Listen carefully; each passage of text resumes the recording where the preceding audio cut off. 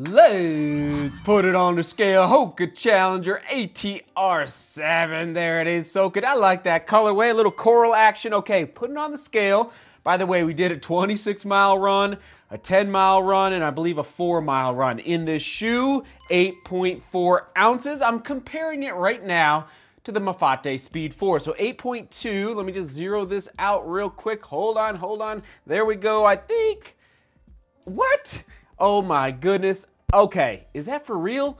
9.4 for the Mafate? I thought I was feeling a similar, this is an ounce heavier. That's unbelievable. All right, there's the drop on your screen, okay? Along with the weight and the score. That's awesome. I mean, I'm just blown away that it's that light considering the midsole stack height. That's a pretty solid stack height for that type of weight. All right, engineered mesh, redesigned for a more plush feel. And I love it. Good work there. Made out of recycled materials. That heel counter, I'll tell you now, is my positive for the entire shoe design.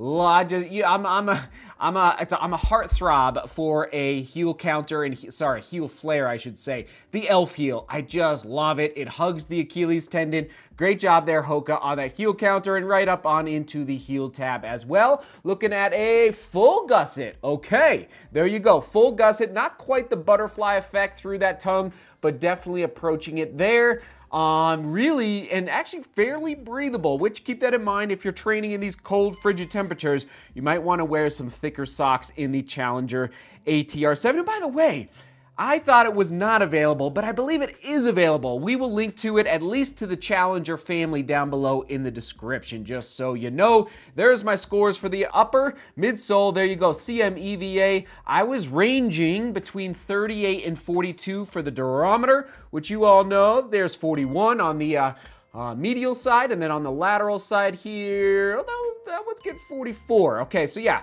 I was ranging 41 there. All right, so there's the general range for that durometer. Ride and energy, nothing to write home about, but getting the job done. Does that make sense? It's and let's do the thumb test as well. Oh, nice. Okay. It's soft-ish, but it's not throwing the thumb back, if that makes sense. So I'm not gonna say like that's why the score is not better. All right. And let's do the twist test. Did I say it's a neutral trail running shoe? All right, it's twisting, but it's not twisting very much actually as I do the twist test there. Outsole, road to trail. I think it's gonna be a great commuter. I would not use this trail shoe on aggressive trails. I would not use this trail shoe on icy or slick conditions. It's not that type of outsole at all, okay? It's got exposed CMEVA there on the outsole, which is kind of flat there. Bottom line, I felt fine, but I was not confident with respect to the trickier sections of trail running that I was doing, all right? This is not a big mountain trail shoe, but a good commuter shoe, okay? Just get out your door, run a couple miles on the concrete and pavement, hit the trails for 5 miles, and then back to your place of residence, if I can call it that. There you go, fit and the comfort score on your screen. Standard all across. I am seeing breakdown already. Pretty quick, actually, yeah, the CMEVA, not only on the outsole, but also on the lateral side, and let's see, and a little bit on the, a little bit on the medial side as well, on that exposed CMEVA. Okay, so I'm going 300 miles, I think is where I put it. Not awesome. Now, as always, send me pictures, but I'm not too, oh yeah, and I also noticed a smidge, just a smidge, of fraying on the toe box. Just a little, all right, nothing crazy, but just keep it in mind as I have already taken it past that 25-mile and 2,500 mark for the elevation gain. All right, price point, not bad. $145, you know, for a trail shoe, not bad. That would be amazing if it was $135, but $145, we will take it for the price point there. All right, shoe quick specs one more time on your screen. Soak them all in. Oh yeah, I also forgot to mention, it's Durabrasion rubber. So the rubber, the green on the outsole looks awesome, but it's that exposed CMEVA that's just already starting to get chewed up there under step. And other shoes to buy, I went Innovate Trailfly Ultra G280, the React Pegasus, which got a great score. I think it was a 7.8 from Nike, 7.8, 7.7, right around there.